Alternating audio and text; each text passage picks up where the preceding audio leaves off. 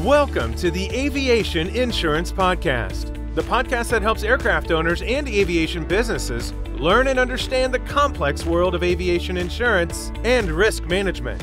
From the basic principles of aviation insurance to risk management techniques and updates on the aviation insurance market, the Aviation Insurance Podcast is your guide to traverse the world of aviation insurance. Now, here's your host, Tim Bonnell. Well, welcome to the Aviation Insurance Podcast, where we talk about the fundamentals of aviation insurance. And we've talked about a variety of topics, and we've even talked about training, the huge importance for safety management systems and risk management processes and training and all those things. And one thing that is not talked about a lot in aviation insurance is human factors training, right? We're talking about aircraft training, simulator-based, in-house. We even talk about, some pilot risk management tools when they're flying, but we often don't go out and train and consider human factors when we are considering the various training we can do to make our aircraft operations or our aviation business operations safety, improving our loss record, and ultimately then leading to the best potential insurance rates available in the market. So I just wanted to give a very quick high-level overview of human factors training and just kind of make a pitch for it. It's documented that a high percentage of aircraft losses, or really any losses, are due to pilot error or human-related errors. Some will say 70%, some will say higher. And so various organizations like the FAA, like Boeing, have gone out and made human factor awareness and training and research a big part of trying to improve safety going forward. And so what is human factors? Boeing says that in aviation, human factors is dedicated to providing better understanding how humans can most safely and efficiently be integrated with the technology. That understanding is then translated into design, training, policies, or procedures to help humans perform better. So Boeing has a whole team dedicated to that, and that's kind of the goal, to understand how humans can most safely and efficiently be integrated with the technology.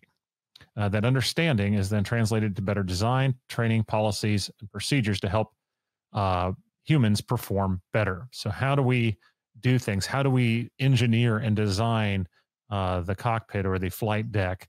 How do we help with appropriate automation workflows? How do we work with the communication and interaction with the crew, the communication with maintenance and with risk management, with the various flight entities involved with the aviation operations? How do we design the best maintenance program and support? How do we best train and integrate the maintenance into our human factors training and risk management and communication process, and so on and so forth? The FAA will kind of outline these key areas that are researched when it comes to human factors. That's the emotional state of the pilot and people involved. So it's not just pilots, it's all crew, ground crew, maintenance, the physical state, the environmental conditions.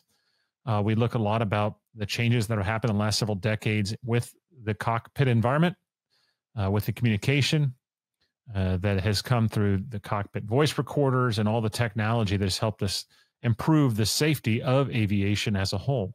The human-machine interface with all the changing technology, how does that interact? Is the technology helping or hurting the ability to safely operate the aircraft? The human limitations, what can people really do or be expected to do safely and effectively? What are those capabilities they have? What are the mental states of the people involved? And so all of this research and all of this innovation has led to organizations that train human factors, with human factors being such a large part of, or large factor in most losses. Why aren't we doing more human factors training? So there are organizations.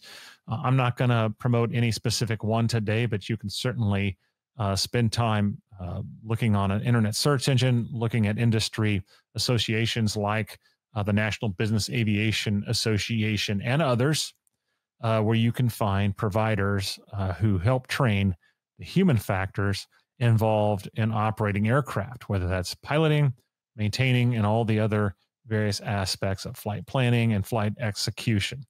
So in-aircraft training does a lot of great things. It's proven to be effective with training the pilots to fly and operate the aircraft, training the mechanics to provide the highest level and technical capabilities and maintaining the aircraft.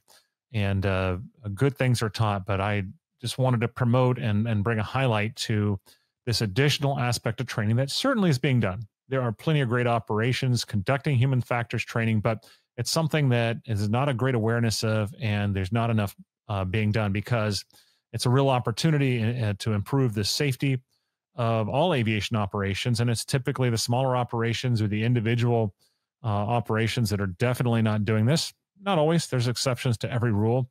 It's right now most employed in the larger organizations. So I'd love to see this human factors training be more widespread, to see, there are pilots who certainly attend various conferences, aircraft owner groups, safety stand downs where some of these things are discussed. I just want to advocate for more of that and to promote how beneficial human factors training can be to pilots, aircraft and owners, aviation businesses, and everyone who is involved in the safe operation of flight.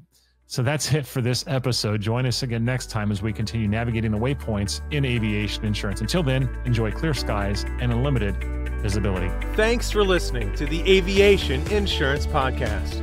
If you found this episode of value, please share it with someone who would benefit from this information. Don't forget to subscribe in your podcast player so you don't miss any new episodes, and to help our show have more impact. This episode is brought to you by Aeris Insurance Solutions, your flight plan for navigating the turbulence of aviation insurance. For more information, visit aerosinsurance.com. That is www.aerisinsurance.com. Disclaimer: these episodes are for educational purposes only, and due to the changing regulatory and legal nature of the business, some information may change over time. Having a well-educated and experienced aviation insurance broker on your team is an absolute requirement to success in business and for managing your aircraft and aviation business risks.